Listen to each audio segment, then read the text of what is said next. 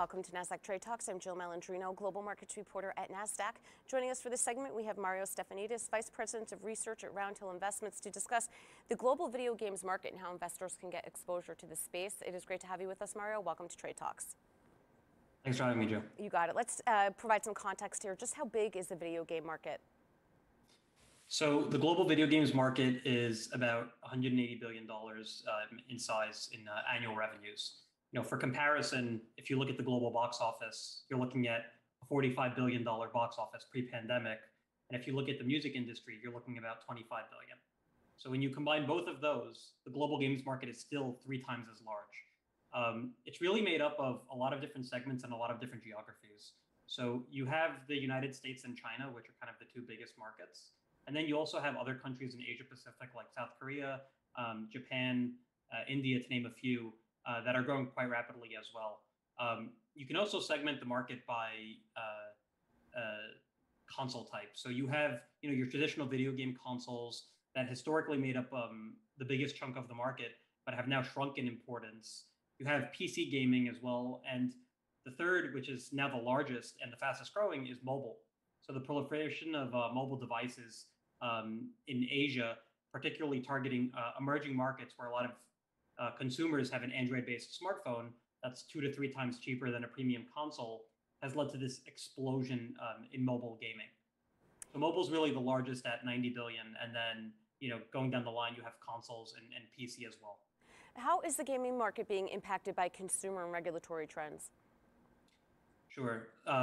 So regulatory scrutiny has reared its head in the United States in the last couple of years. China is no stranger to regulatory scrutiny. From 2000 to 2015, consoles were actually banned in the country.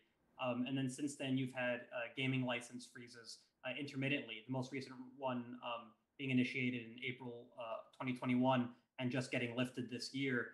In the US, the FTC has now become the watchdog for the video game market. And I think that adds legitimacy to gaming being a media category, because the FTC typically looks at music and film, and now they're looking at gaming in the same light.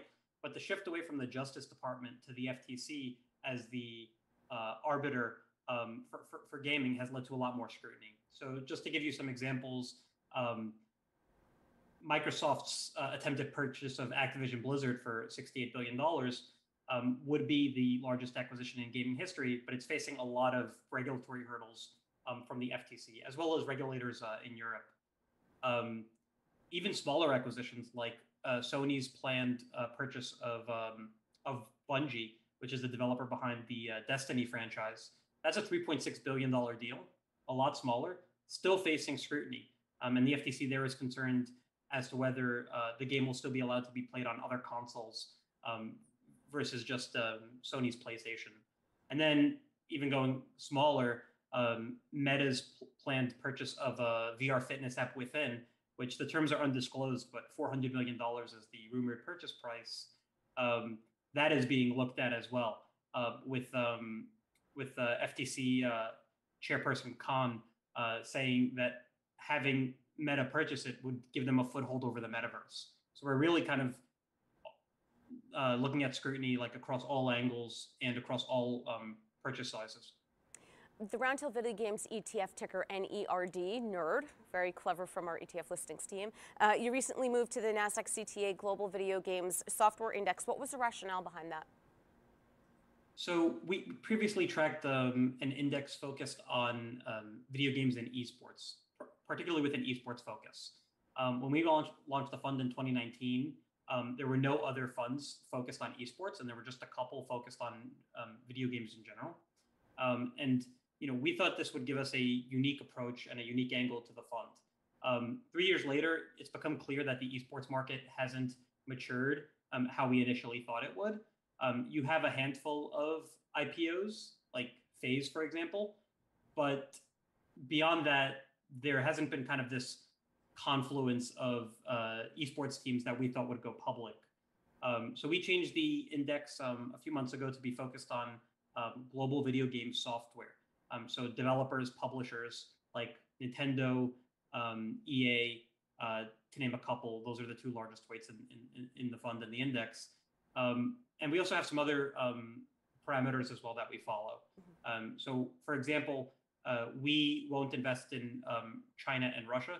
Russia for obvious reasons, but China because we've really seen that market be more driven by regulatory developments rather than fundamentals. The Chinese regulators last year called video games spiritual opium and restricted minors to playing just 3 hours a week. There were other restrictions as well when it comes to streaming time, as well as the licenses freezes that I talked about, which make it hard to look at that market from a fundamental perspective versus a regulatory perspective. Mario, has there been any change in performance since you had the index shift?